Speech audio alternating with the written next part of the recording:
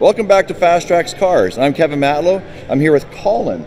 He's got an absolutely beautifully restored 1929 Pontiac. Welcome to the channel, Colin. All right. Tell me a little bit about your car.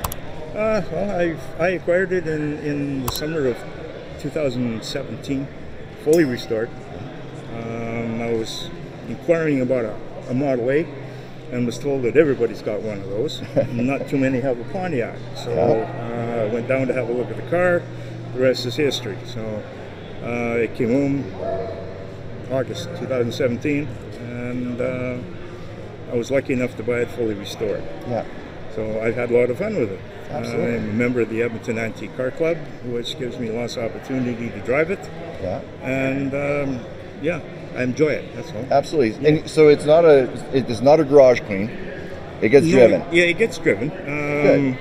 We visit a lot of senior facilities in the neighborhood, and I've taken it out to most of them this summer. So I put more miles on this thing this summer than I have on my daily driver. And that's unusual. Yeah. That's unusual. So, that's unusual.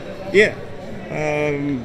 As you can see, it's been fully restored. Yeah. I rebuilt the motor in 2019. Must have done something right because it runs fine. It runs beautifully. It runs fine.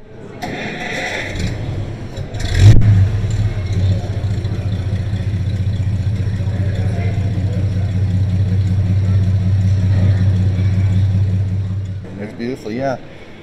What kind of engine's in this car? It's a 200 cubic inch L-head flathead.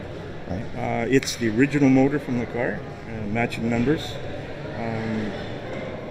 The only thing, when I rebuilt it, it had cast iron pistons in it, or steel pistons rather, and they are now forged aluminum. Right. But other than that,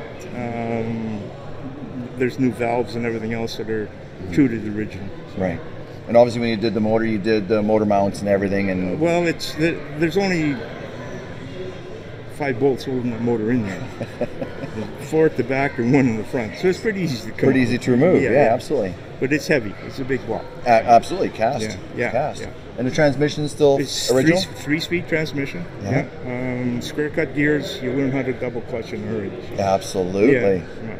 Don't get a rookie in there. No. It's a learning curve, just like anything else. So. Yeah, absolutely. And the interior's all been restored, obviously? Yeah, the interior's been redone in mohair. The color is as close as what they could find to the original. Yeah. I have an old piece of the upholstery, and yes, it's faded, but where it was tucked in behind the door panel, you can see the original color. And yeah, it's close to what It's fantastic. That's so important. Yeah. So important. And it drives well. Drives well. It's not a high-speed car. No. 45 miles an hour is about top speed that I want to take it. Yeah. So, yeah, if you're following me, be patient. Absolutely. Yeah. And the wheels, these are the original wheels. Yes. They're made of hickory. Yeah. They're like a good accent. They're strong, slightly flexible. They were painted black at one time, and they've been stripped off. You never get the paint out of the grain, and that all that does is accentuate it, as far as I'm concerned. It does. And they're coated now with a heavy industrial lacquer, and they'll be fine for as long as I live in the car. Absolutely. Yeah. And suspension, it's just a standard leaf spring suspension, yeah. in front and back with what they call Lovejoy shock absorbers. Yeah. And they're more of a limiting strap than anything, because without them, I think there'd be a lot of bounce on the spring. Absolutely, right? yeah. So they're front and back. Excellent. Yeah. Excellent. And the paint, you said the paint is the color is probably original, the color scheme, but in 1929 they didn't have a metallic fleck gray. Right. But it was painted in a dealership body shop. Right. And I believe the paint is from a mid-2000s Chevy truck. Right. That's all I know about it. Let's come around the back here for a quick second and take a look and see what we have going on here. You got your classic wheel on here. The strip tire cover was a gift from the gentleman that did the upholstery. Okay. Sort of appropriate with the Indian head in it. So. Yeah, absolutely. And the oval window is one of Pontiac's signatures for that year. Right. What's it like to find an oval window for that now?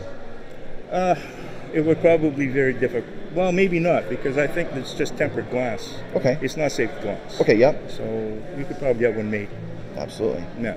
And if I'm looking correctly, there's the roof. It's yeah. Okay. It's a sunroof or moonroof. No. It doesn't. No? It's not removable. Oh, okay.